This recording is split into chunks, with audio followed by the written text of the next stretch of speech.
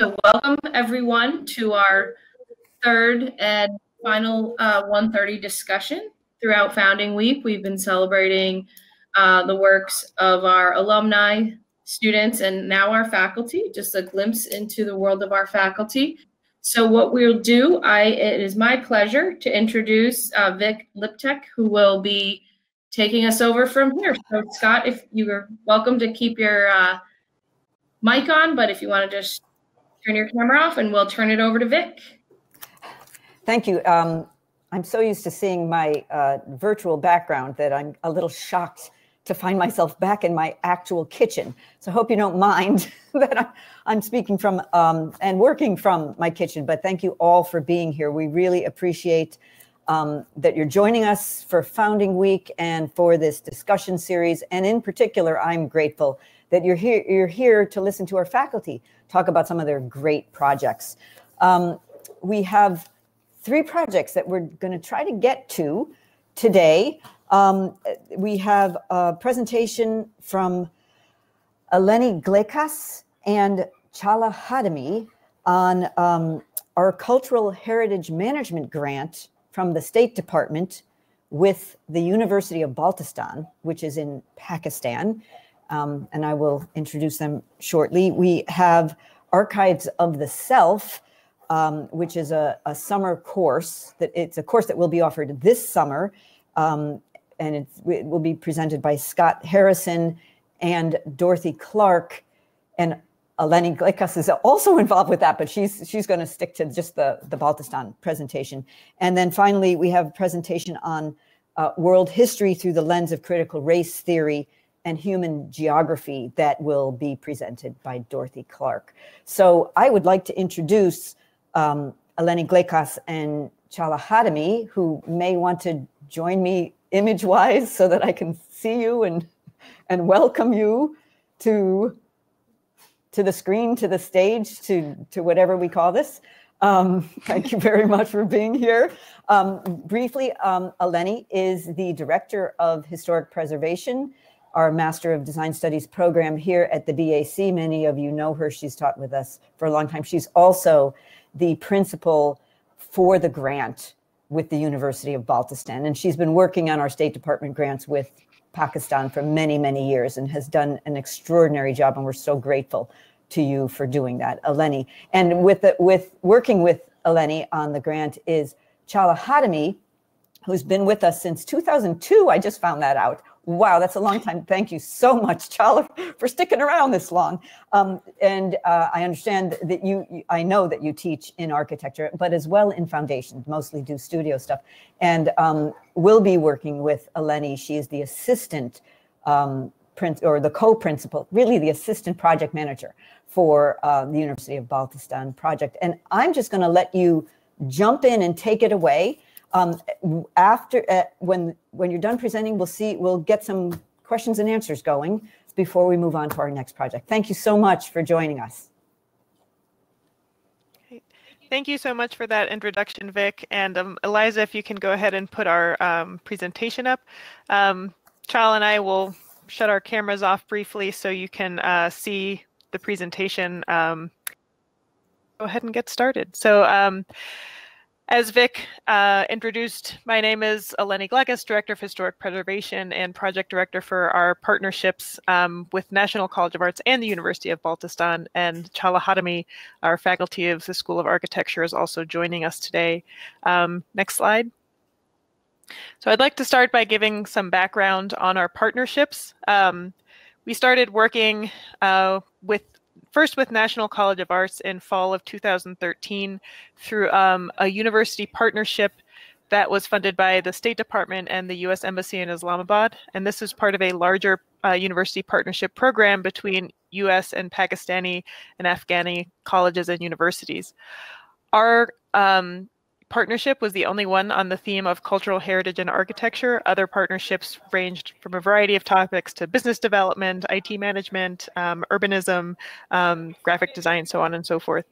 So we started in 2013 with NCA, and we have continued our partnership through a series of grants also funded by the State Department. And in this year, in the beginning of this year, the State Department approached us about starting a new university partnership with the University of Baltistan in Skardu. So a little background about both institutions, although we will be focusing mostly on Baltistan for today's talk. The National College of Arts has a lot of similarities to the BAC. It is the premier art and design college in Pakistan. Their mission was originally to preserve the craft tradition of Punjab. They have a mandate by the government to accept students from every single region in Pakistan, including territories. Their main campus is in Lahore in Punjab. And so they were founded in 1875 as the Mayo School of Industrial Art. In 1958, became the National College of Arts, and their programs range from, various fine arts, architecture, cultural studies, film and television, industrial design, and musicology. And in 2006, they established a second campus in Rawalpindi, which is right outside of Islamabad. Next slide. Oh, yes, thank you. The University Baltistan in Skardu is a new university that is in the Gilgit-Baltistan region. It's in the northernmost portion of the country. It was founded in 2017 as an offshoot of Karakoram International University. Their mission is to offer quality education and research opportunities. It's focused mostly in the Gilgit-Baltistan region. Their new programs include tourism and hospitality management, cultural studies, sciences, business management, and we're working with them on forming a new department of heritage studies and archaeology, and I'll talk more about that later. So I'll hand it over to Chala. Good afternoon, everyone. We thought we'd introduce Gilgit-Baltistan to you briefly through images, Skardu more specifically, and some examples of the area's heritage. The city of Skardu is located in the northeast corner of Pakistan in the Karakoram mountain range, part of the complex of ranges, including the Himalayas, that ring South Asia. Next.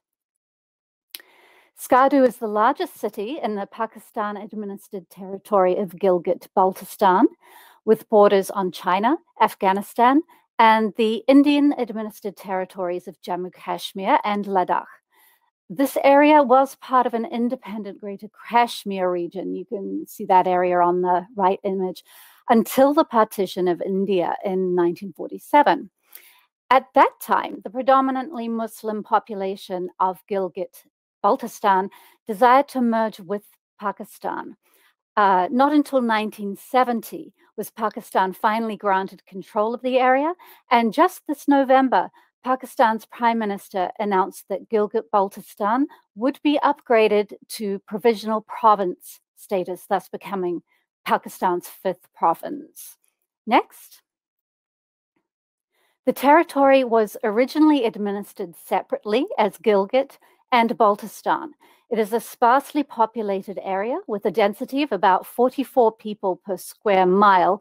Compare this with Punjab province with a density of over 1,400 people per square mile. More than 30 native languages are spoken, as well as Urdu, Pakistan's administrative language. The university actually teaches in English. Baltistan, known also as Little Tibet, is home to the Balta people of Tibetan descent. Next. The topography is clearly a major feature and led to isolation over the centuries. Until 1984, with the construction of the Karakoram Highway, access from Pakistan was only by plane via what has been described as one of the most dangerous flying routes in the world. Despite the topography, evidence suggests that the Silk Route ran through this region. Next. Zooming into Skardu itself, you see its location in a valley, the Skardu Valley, delineated by the Indus River to the north and mountains on other sides. These rise steeply, and in the plain you see agriculture and alpine deserts created by expansive deposits of sediment from mountain erosion. The large rock in the north was the location of an 8th century fort. Next. Agricultural plots are scattered within the city along with housing. The architecture is low-lying, nestled within the vegetation. Mosque minarets and domes pop up above the trees. Next. On the right, you can see the thresholds between arable land, desert, and river. Next. The average maximum temperature in summer is 77 degrees, and the mountains protect Skardu from the monsoons. Next. In winter, the average minimum temperature is 23 degrees. Surprising to me, the average maximum snow accumulation is only about 5.5 inches in Skardu city. Next. So if you Google Skardu, you'll find amazing shots like this of stunning mountainous terrains. Next slide. There are 3 major lakes in the Skardu Valley. One, Satpara, has been dammed for hydroelectricity and water for household and agricultural use. So landscape is included in the heritage that the university seeks to document, study, and preserve. Rock carvings in Gilgit-Baltistan evidence human presence dating back to 2000 BC. Besides the Tibetan and Muslim identity mentioned earlier, the area has a history of Hindu, Buddhist, and Sikh control and the influence of Persian culture. Next. This rock carving, located outside the city of Gilgit, possibly dates back to the 7th century. Note the typo on this slide, by the way. Next, thank you. Islam came to the area in the 14th century via Persian and Central Asian Sufi preachers and scholars. Ambarik Mosque, one of the oldest in Baltistan, was built by traveling Persian craftsmen and actually won a UNESCO award in 2005. Next slide. Just this June, a 4-ton cross was discovered in the region, in Skardu. It is believed to be Christian, possibly dating to the 14th century. The first such cross found in the area, its discovery will reveal much about the people who have lived in or passed through the area. Next slide. Next, yeah, thank you. The point here is that the multiplicity of artifacts in the region reference a plurality of religious identities along with a variety of different languages. Moreover, as is seen in this one carved rock, the various peoples practiced a coexistence and a respect for pluralism, and that continues to today. Next. Thank you. Eleni, back to you.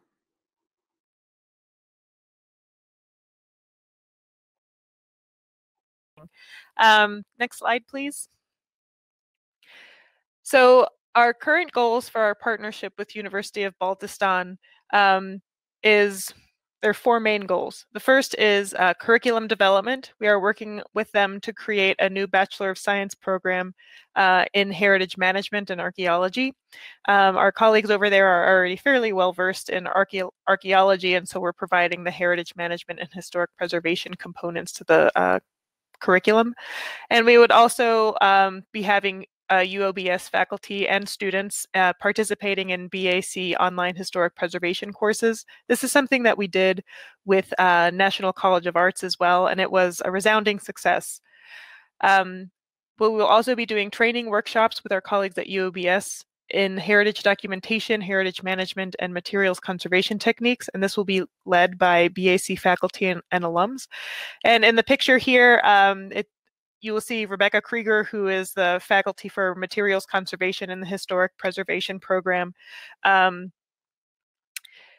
doing a materials conservation workshop with NCA students in the walled city of Lahore in Pakistan, and this was in 2019, along with Kyle Bernard, also pictured there, picking something up off the floor. He is an alumnus of the historic preservation program at the BAC as well. Another aspect of our partnership will be to assist University of Baltistan in creating a digital archive that will document and catalog the rich cultural heritage of the region, as shown by Chala in the previous slides. And so our role will be providing investigation, due diligence, and support in helping establish this. And finally, the cultural exchange aspect is one of the most important aspects of these types of partnerships that the State Department really likes to see. So traveling there, it's very important for the us at the BAC to go to Pakistan regularly and for our Pakistani colleagues to come to the United States. And it really increases the collaboration between students and faculty at both institutions. Next slide. So some of the benefits for BAC students and faculty is that they gain exposure to cultural heritage and architecture in Pakistan. It's not a country where many people get to travel to very easily. In the past, having NCA students and faculty in BAC online courses has been, again, very successful. It is definitely a way for students to learn about different parts of the world. And, you know, when students and faculty from NCA and now University of Baltistan come to Boston for visits, you know, it's an opportunity to meet students and faculty. We go to conferences together. We do, normally we do a yearly trip to New Mexico, although with the pandemic, that's not happening now. And probably the most important benefit is that it openly contradicts myths of how Pakistani culture is perceived, and vice versa. You know, the more Pakistanis that come to the United States, it really dispels myths about, you know, the American culture, and really is kind of proof that educational partnerships like this can promote positive diplomatic relations between our two countries. Next slide. For future goals, you know, we just started this new partnership with the University of Baltistan, but we also have an ongoing partnership with NCA. We would like to expand our partnerships in the United States and Pakistan with other institutions. We have started to do this with the Museum of Fine Arts pre-pandemic, and we hope to continue this moving forward.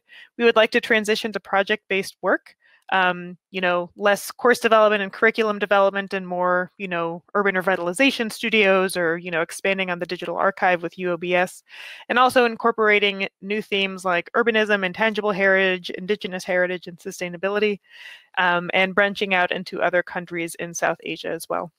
So on behalf of Chala and myself, thank you so much, and we look forward to your questions.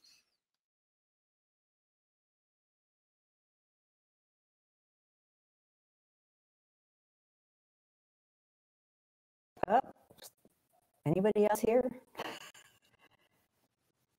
Yeah, okay.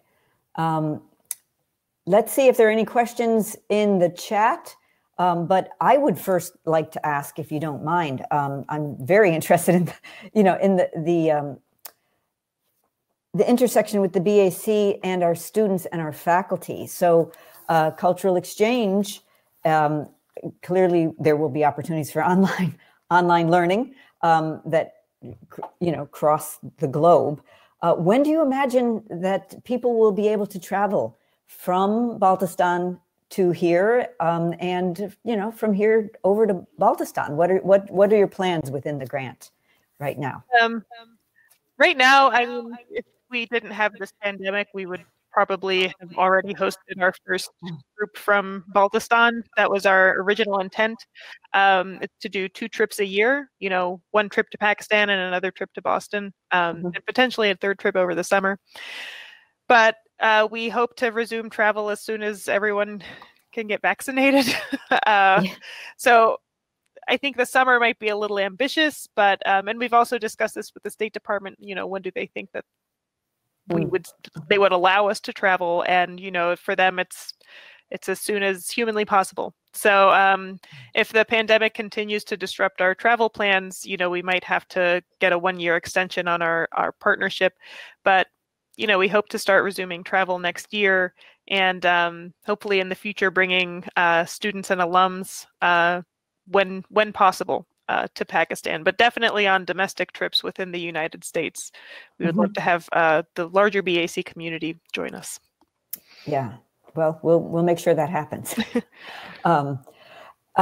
So Eliza, can you tell me, is the chat the way that people will be asking questions, or is there another way? Eliza's hiding in the background, but I know that she's there. I'm here, and yes, if anyone has questions, please use the chat feature on your screen. You can, if you see on Rob said, amazing job, Professor Mahesh, great overview. Kobe, stunning. Yeah, great appreciation for the images. Thank you so much. It really helped us imagine the need for cultural exchange. And another question that didn't come through the chat, but it's coming up on my email here for Eleni is, do you have any advice for other faculty members? You know, you were the PI on this grant, which is remarkable. But what best advice do you have for other faculty who might like to look to something like this? I would say, you know, start networking with other colleagues, like outside of academia, you know, with different NGOs, definitely with the State Department, they are more accessible than one might think.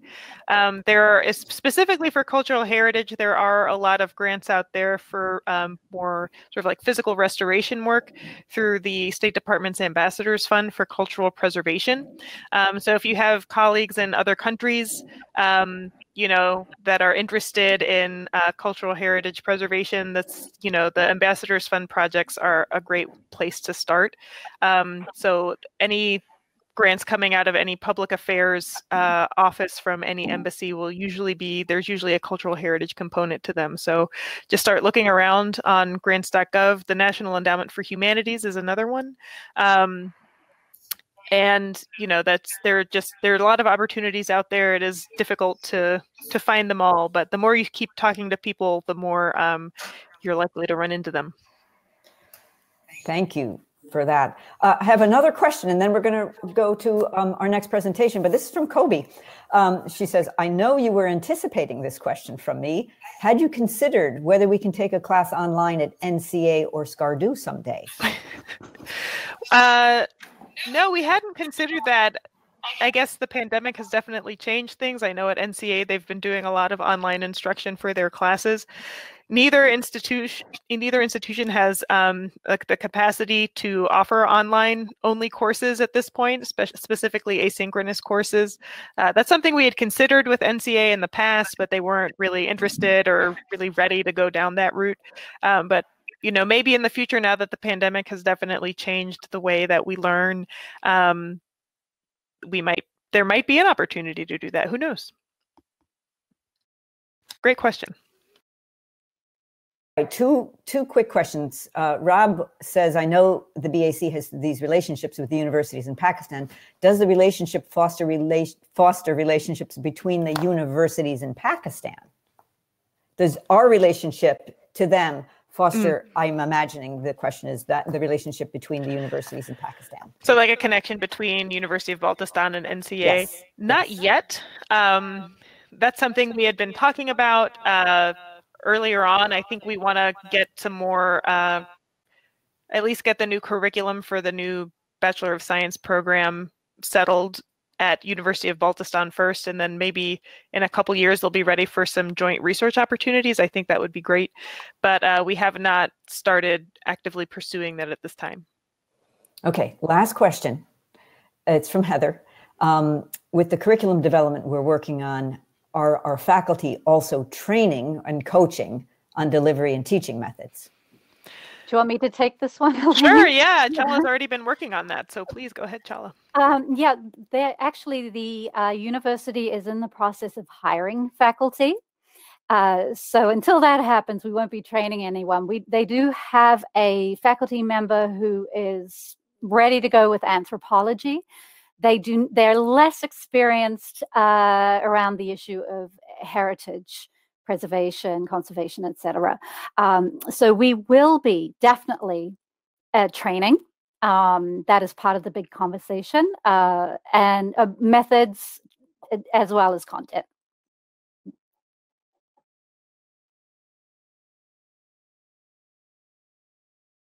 At the end, we will take additional questions. We'll certainly, if there are questions that come up in the chat, we'll make sure they get to you.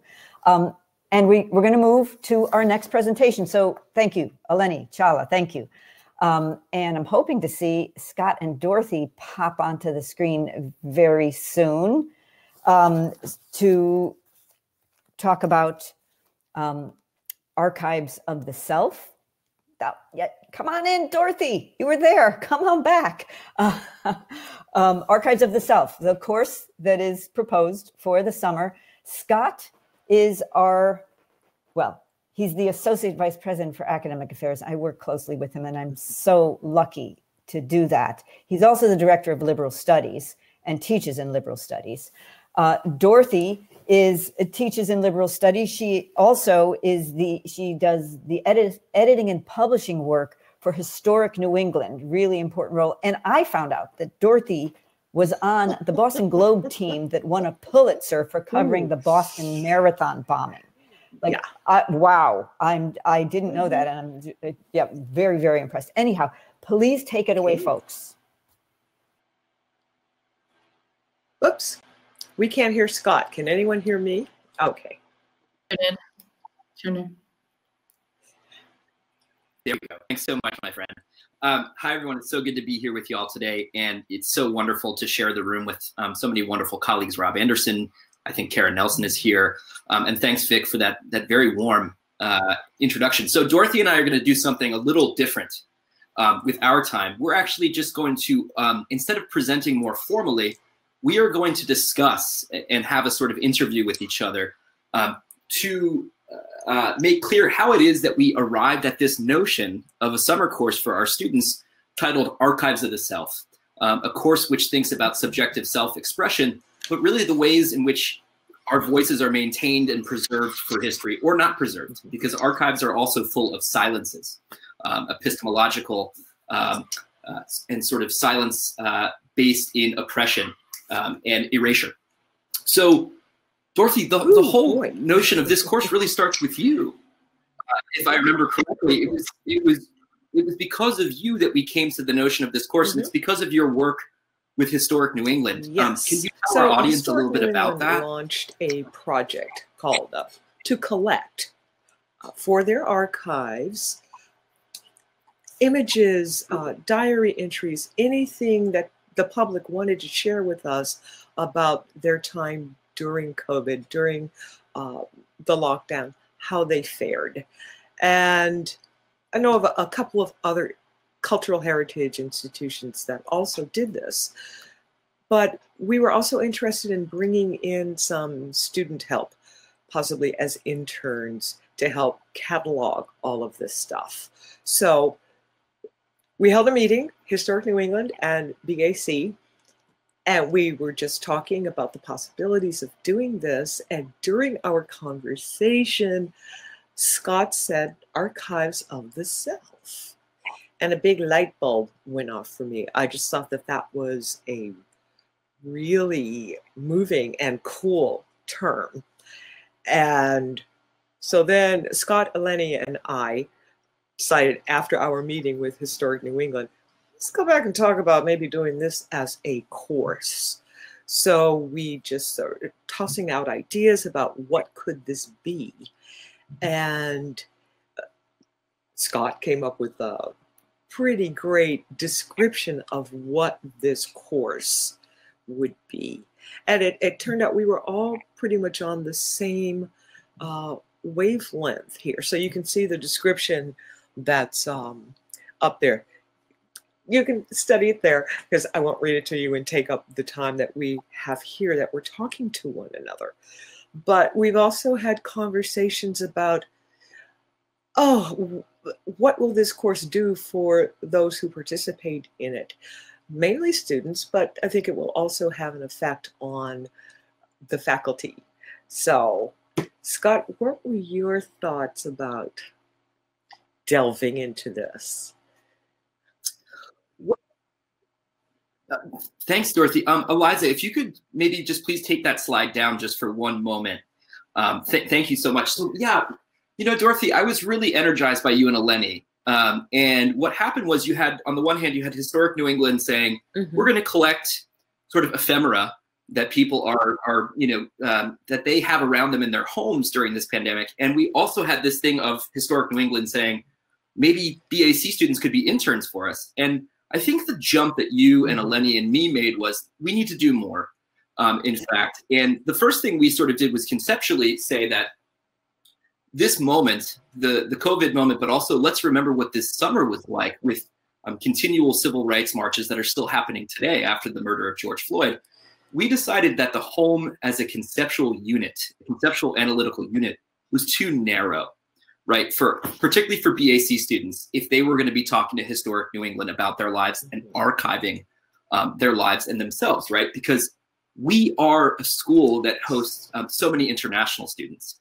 And so our students were actually, in effect, feeling, in some cases, forced out of their homes or in transit, right? So the sites that our students would be cataloging their voices or the voices of others might be in airports, sometimes in immigration checkpoints, sometimes in forced quarantine. So we decided that we wanted to sort of vivify or revivify the interplay between, you know, in and out, between where one is considering home for the moment and the sort of outside world. Secondly, we also thought that the home as an analytical unit implied too much stability, right? Because again, so many folks feel as if they were forced from their homes or often in transit during the pandemic, but also because so many of us were entering the public sphere during a moment of political unrest and political protest, right? So I think we were really interested in seeing how it is that our students lived and made sense of the summer of George Floyd. And so that's when we started to turn more towards the public sphere and archiving that moment. And if I remember correctly, Dorothy, you and I as professionally trained historians were saying that we want these archives, the archives that our students construct and investigate, to do more than simply say, well, history serves so we don't repeat the mistakes of the past. You and I both know we repeat the past in troubling ways every day. So I think the archives we're going to build with our students are focused on disrupting existing power structures and provoking future generations. If we haven't addressed systemic racism in 10 years, the archives are going to ask us why, right? And if we haven't prepared for the next pandemic in 10, 20, 30 years, the archives are going to ask us why.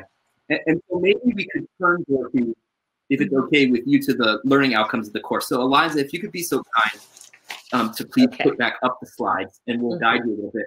You go over to the next. Yes.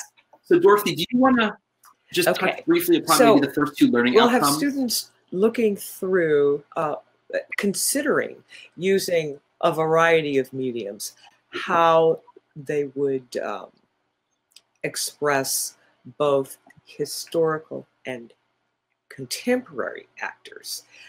And what does this mean? What parts of yourself, what ideas of yourself, what items, what material culture you have, would you save?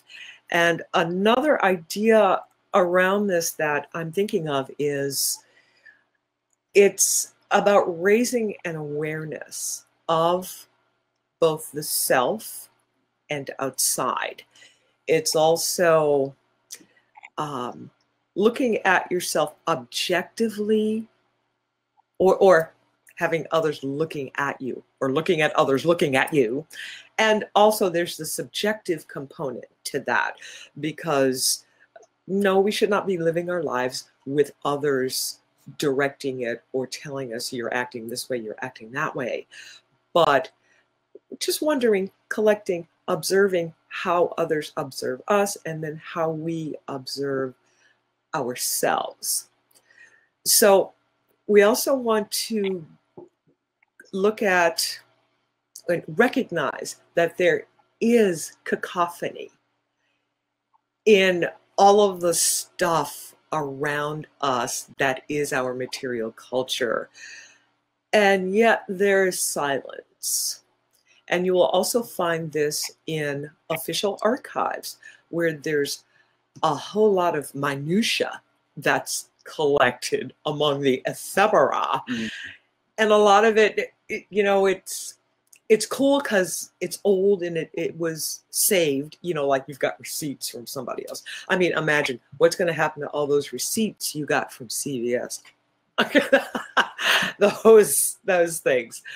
But there are also places in the archives that are silent, rich, or I should say they appear to be silent, which if you listen hard enough, if you look hard enough, you can glean the story, glean what the story is from this. What isn't it saying loudly? So Right. That's a fantastic question to pose to students, right? It provides a sort of counter reading of an archive, right? The archive will give you something sort of up front, but what the archive gives you up front has its own sort of politics, right? Who is in that, whose voice is worth recovering for history and whose voices go unheard. So I'm thinking of right now, you know, there are 25% of Americans who are over $5,000 behind on their rent right now, right? As we move to the end of December, I'm going to imagine that it's going to be really hard for the voices of those folks to crack through, right, into the mainstream sort of news press.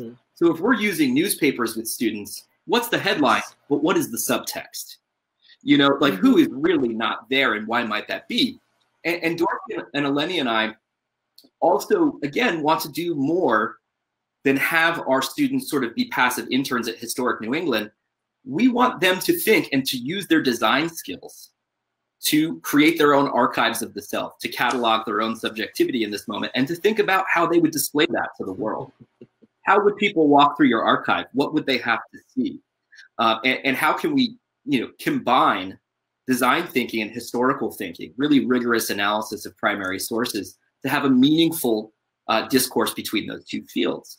And I think part of our maybe overly ambitious hope right now is that these archives are displayed as, you know, at some point in fall 2021 or perhaps later than that, as a moment of reemergence and sort of rebirth for folks to visit something in public and to take stock, to really take stock of what this moment was. Dorothy, does that make sense to you? Am I missing anything? And we have come up with some ideas about how would students go about doing this? How would they collect things about themselves? One idea, which I wish I could say was original, but I snagged it from somewhere. Make a video of yourself. Yourself here now, addressing who you will be in the future.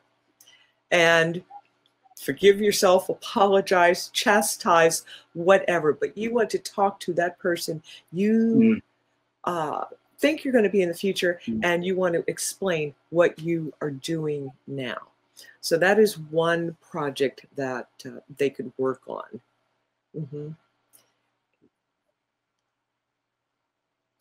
So maybe that is actually quite fascinating, Dorothy. If we could, Eliza, could we please go to the next slide? Because we'd like to provoke our audience a little bit. Dorothy's got this really, I think, fantastic assignment idea, but we were wondering from the audience, please ask us questions in the chat, but we were wondering, you as audience members, what would future generations, what must they know about you and how you live during this moment? And we know there are so many brilliant teachers and instructors in this room. If you could come up with assignments for this course, what would they be? And we asked because we're not there yet. We're still developing this course. It is very much, you know, coming into being. So we would provoke you a bit to ask how you've experienced this moment, what you'll remember and what you want others to remember about you. And if we were to work with students, what assignments might we come up with to make this? What type of ancestor would you be? And that was the theme of conference. What is it? I think it was the American Association of State and Local History this past September. What kind of ancestor will you be? Which means examining yourself now and assessing what is it that you're leaving, what are you doing to your community, your family, society? What's the record going to be?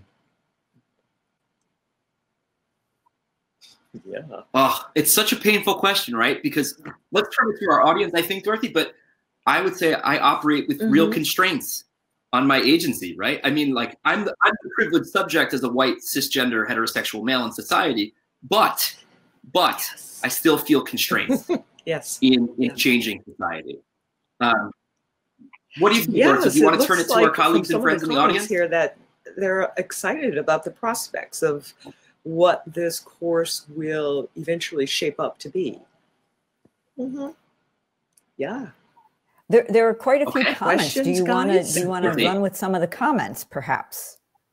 Oh my Lord, they're just, never mind. They're coming in.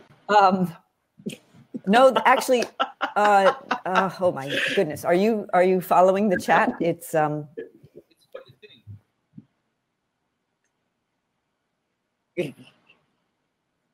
It's quite a thing. Yes. Well, I see our friend Davis Hart saying, to answer our questions, for Davis, this would be new and challenging constraints provoke extra resiliency and surprising creativity. Agreed.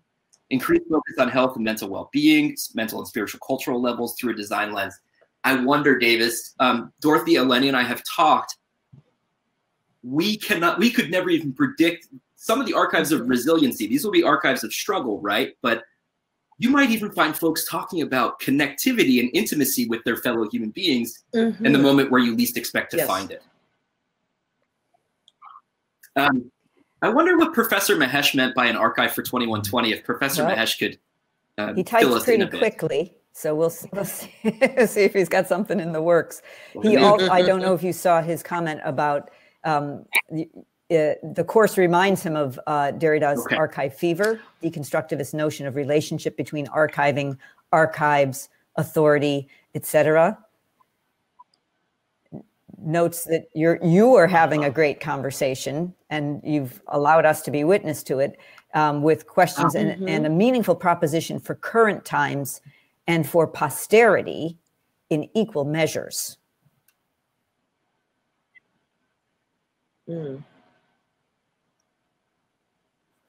Well, Dorothy, maybe we take, could you speak, Dorothy? You mentioned this brilliant thing to me yesterday about authority, that when you go to visit an archive, they often have these books, the finding guides aids that they want you to follow. Someone has written those. They are written in accordance with certain professional standards, designed by whom, when, whenever. That's kind of lost, but you know, they are updated occasionally, yet they leave things out. So a finding aid is designed in a hierarchical fashion. What the archivist thinks is important first. And that might not be what you, the researcher, the looker, thinks might be important first. So how those decisions are made have everything to do with a notion of privilege, a sense of, well, this is important and that isn't important, and that person is more important than the other. So there are all of these filters that arranging an archive are put through. And archivists, there might be this, well, we're doing this objectively, but it isn't really objective. You're trying to be as accurate as you can, which is very much like journalists. There's no such thing as objectivity in journalism, even though that was drilled into my head years ago. You are objective. No, we're not. We can be accurate, but everything goes through a filter. So. Well, you're making me think about, so first of all, our colleague Kobe had put in the chat that there's a great deal of literature in their field concerning reading the silences and archives. And Kobe, this is synergistic, right? This is why we wanted to present in a discussion-based way, because Dorothy and Eleni and I need to tap you about that literature, because we want our students reading about silences. But you're making me think, Dorothy, about all of my work in archives in Germany. And archivists will often ask you, what story are you going to tell? Once they start giving you the sources, right, they will start asking, how's the story? Because they have a stake in it. And a recent experience of mine, kind of looking at one of the properties that Historic New England owns, which is this grand, glorious mansion that was built in 17-something by some rich guy and just passed it all down, like 5 generations of people in this family. And then Historic New England acquires it. But the missing story is there was slavery in this family. They made their money off slave trade. They had slaves working the land and working in the house, and the house is in Lincoln, Massachusetts. But Historic New England kind of doesn't mention if you go to the website and read about this place, it's kind of like a fairy tale story about how this beautiful property was created and it stayed in the family. And so I'm looking in the archives because we have this family's papers, going through the archives. And I do happen to know that there are such things as receipts, bills of sale for people. Yet those things aren't mentioned in the finding aids. So if you haven't heard word of mouth from somebody that this stuff exists there, you're not going to know to look for it. And there's a silence there. Part of that silence is deliberate. It's intentional because, you know, it's an uncomfortable story. No, and actually that segues to what Chala is saying to us in the chat, right? Because Chala and I know Chala and I are really interested in this sort of individual phenomenologies, right? And Chala and I read queer theory, like Sarah Ahmed's queer phenomenology, and Chala is talking about the power of archives to challenge hegemonic views. And I hope that's what we do. I hope we do messy history in this course with our students, really messy history, rather than coherent narrative. No, although narrative will still be there. Vic, have we stepped on your moderator's toes? Time, and we have 10 minutes. So I'm not sure whether we want to go to world history or whether we want to connect. We actually want to connect the discussion about archiving, archives of the self, with the idea of cultural heritage, which is, of course, the whole point of the grant that Eleni and Chala are working on. And I know that both Eleni and Eleni's involved in the archives of the self as well. But Dorothy, I'm going to leave that up to you. So, I mean, I shouldn't leave it up to you. That's an off. I'm sorry. That's too much pressure. That's really unfair. I'm sorry I did that. Because, well, look, I was going to leave it up to Scott. It's like, do you want to keep going, Scott? No. Dorothy, it's Eliza. I can pull up your presentation. I think it flows nicely exactly into archives of the self. You're looking at the self in a historic view of the self. So I think it's fitting, and it's 11 slides, and we'll get to it. I shall be fast, and I'm going to hide myself here. Okay. I just finished teaching my third semester at BAC, World History, and the beauty of teaching, one of the beauties of teaching at Boston Architectural College is that I got free reign. I mean, I had to deal with history and modernity, so that basically means things start at a certain time frame and then goes through kind of like where we are today.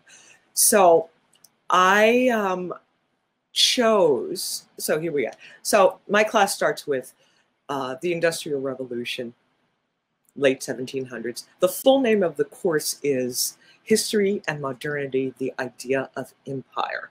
So I'm sure empire automatically triggers a certain image for you. Okay, so that's the when of this course. The what is pretty much the definition I was given when I came in to teach. So world history is, there's a whole lot of world history. It's big, it's very big. So how do you teach that? What's important in teaching that? I decided though that instead of just talking about, oh, Western Europe did this and America did that, I wanted to use critical race theory and look at what was happening in other parts of the world that we aren't given. So that was my specific theme to use in bringing out the world, showing students the world. And so critical race theory then would allow me to ask questions. Okay, so the French Revolution was happening. What was going on in Africa? The Industrial Revolution was happening, and it did what to Europe, Western Europe. But what was its effect in Asia? What was its effect in Africa? What was its effect in South America? We don't quite think in terms of those places when we think of the Industrial Revolution.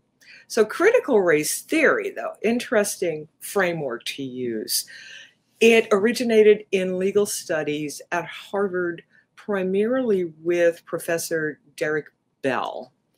And it's got several tenets and hallmark themes. So you could probably like move to the next slide now. And the key tenets. Oh, I love this quotation here by like what we call the Bible in critical race theory. And that's a book which these two scholars kind of continually update. There's new editions all the time because more and more people are studying this area. So it started in legal studies, but it has an interdisciplinary, multidisciplinary application. But I haven't found it so much in history, but I'm working with it. It's highly prominent in education, in sociology. Key tenets: racism is normal. It's not an aberration. There's a lot of shock and awe reaction when we hear about a Black person getting killed by police, as though, oh my God, that's like an isolated event and it only happened one time, but it's a regular occurrence. Systemic racism, the way the institutions in our society operate, that's all normal. Race is a social construct. It does not exist at all. It was something humans created in order to place one another in hierarchical positions. Interest convergence, there's really never any progress toward eradicating racism, at least in the United States, until there is something in it for white people. And you can ask me about that later. And intersectionality, that's where we all have so many varied aspects of our identity. We're not just one thing or one facet. So one of the examples I give my students is, if I wanted to sue an employer on the basis of discrimination, I would not be able to do so on both the basis of being female and being Black. The law is such that I would have to pick one or the other. I can't do both, because both of those can come into play. Ultimate goal of critical race theory: to eradicate all forms of discrimination and oppression. So other groups have adopted these tenets. And so now we have queer crit, there's Latino crit, a whole host of other groups that typically have been marginalized in society are now looking at how these groups are treated in society as well as their history through this lens. Okay, next. Okay, now human geography. This is where I just went like wild. Oh my God, this is intense. That human geography came into my life a few years ago, but I never quite put it anywhere. And just a couple of months ago, I discovered that human geography takes into account critical race theory a whole lot. So I said, wouldn't it be cool to design my course so that I am looking at human geography, critical race theory, and applying that to world history? Whoa, so you've got human geography here that, it's looking at things spatially. And when I think of world history, I do think that why do things happen where they happen?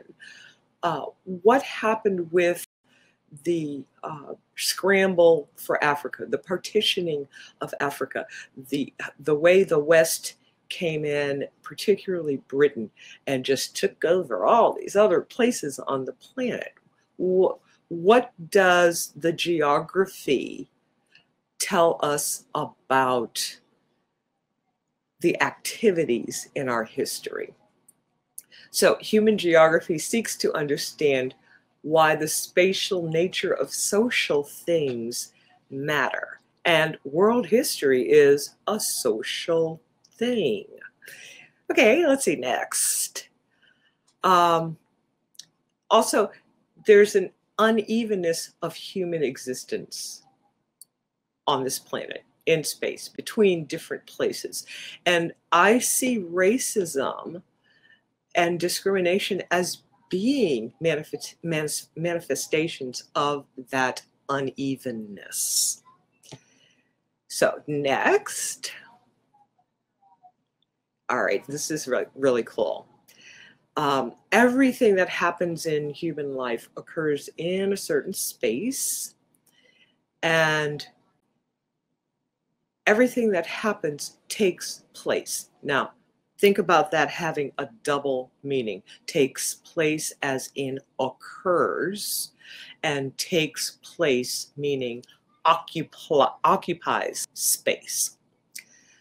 So I think that putting human geography or using human geography to look at world history will help students understand what this whole history thing is about, that it isn't simply a collection of facts that they need to memorize, that it does play a role in why we are where we are today, why we do what we do, respond the ways in which we do.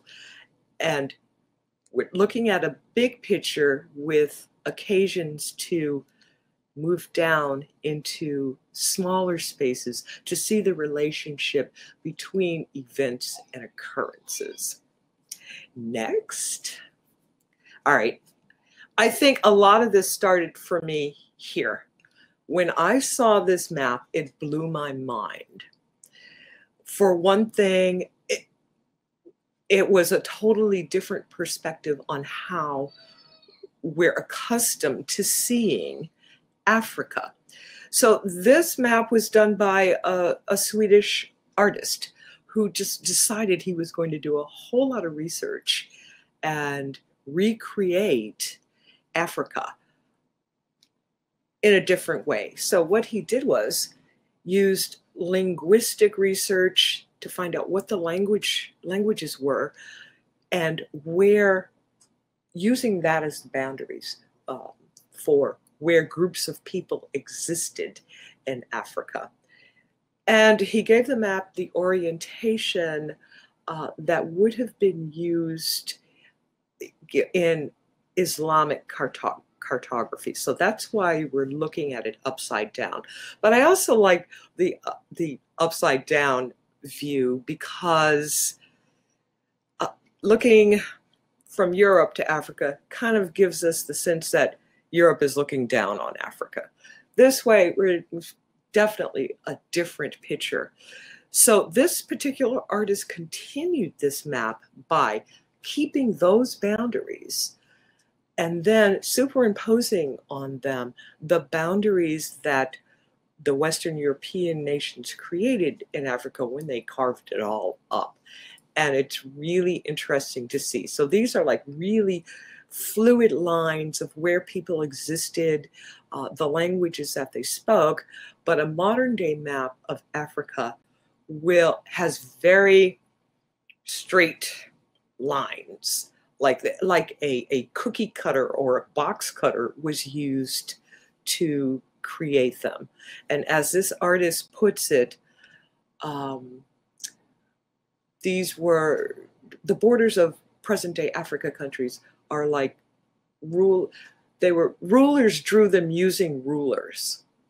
So they really don't make any sense according to who existed on Africa or what the terrain was like. It was just, I want this much, I want that much, and that all came from Europe. So next. So, history makes geography. Cool, cool statement. That's Africa on the left, or 1890 as it was carved up. And that's another view of the Swedish artist map. And his view is that Africa would have looked different if history played out a bit differently. So I am interested in presenting these ideas to students just to have them think differently about the world that they know, to learn something about the world that they don't know, and somehow make geography really, really interesting, or history, geography really interesting to students who are studying architecture. And I think there might be one more slide. Yes. History is a work in progress. I like to think of history as a work in progress and not something that has happened, is done, is over. It's still happening, and also our interpretations of it and our reinterpretations of it change, which is as it should be. So, is there anything else behind that one? That last slide there? Mm-hmm. Yeah. And if you want, I'm gonna stop sharing, and you can take the camera and mic and keep talking. If you have a few more, we can stay. We can go past 2:30. Wow. Well, you know, I could like about this stuff all day. That's what happens when you're kind of a history geek, yeah. Oh, someone said reclaimed from James Joyce. I'm not sure I know what that means. Ooh. Titled a work. We're waiting to see what he famously titled a work. That was not complete. So it title was like, M. I don't know the title.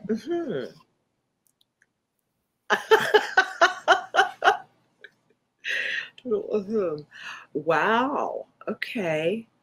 Well, Karen, camera and mic, if you want to jump in. Yeah. Or any more questions for Scott? Oh, Finnegan's Wake. Yes. Yes. Yes. It's a movie, though.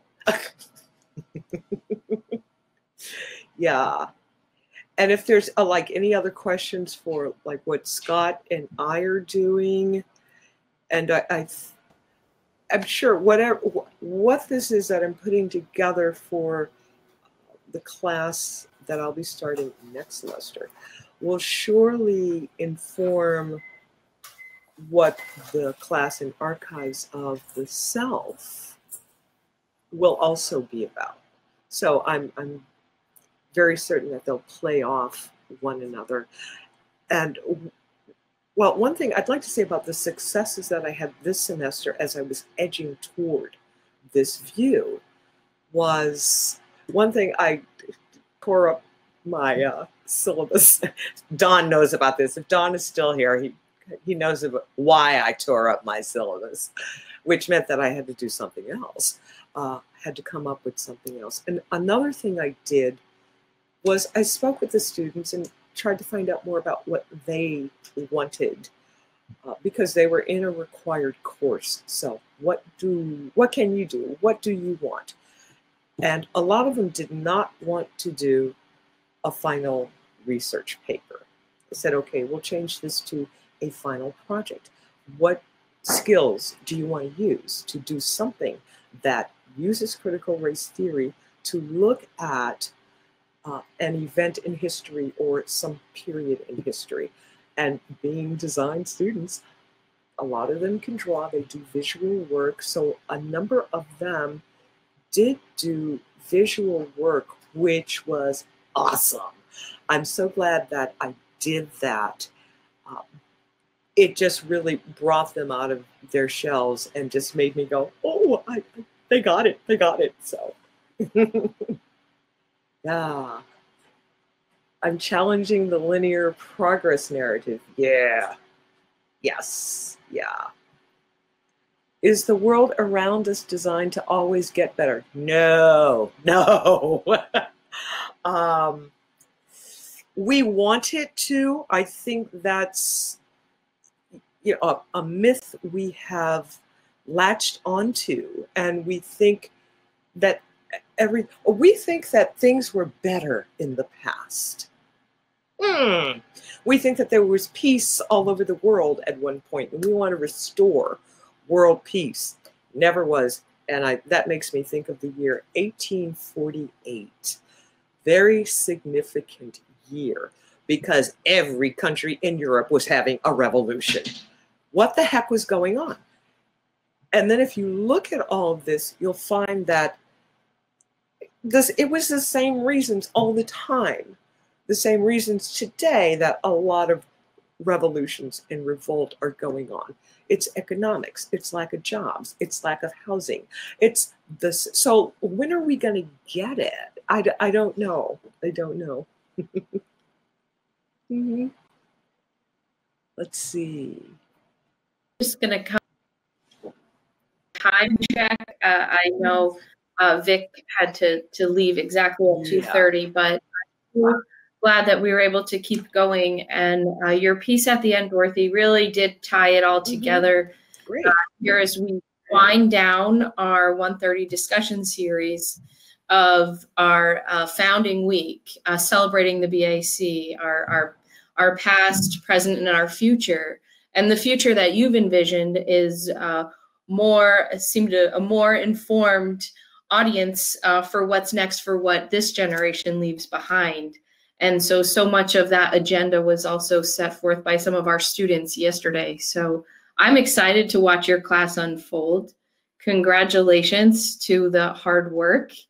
You're getting a lot of well done, Dorothy, and well done, Dorothy. Well done, Scott. Well done, Eleni. Well done, Chala.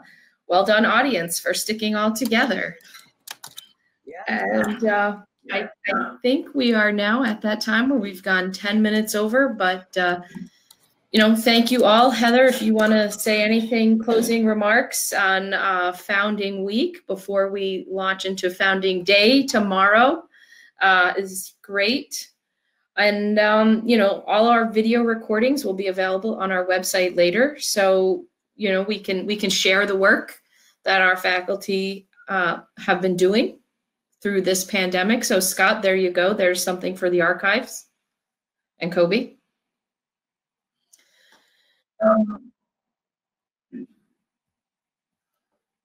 So, all right, if any of our panelists, guests, colleagues have anything more to close us out, I am going to end the session, but thank you and happy Founding Week. Don't forget, see you tomorrow for a special toast. Bye-bye.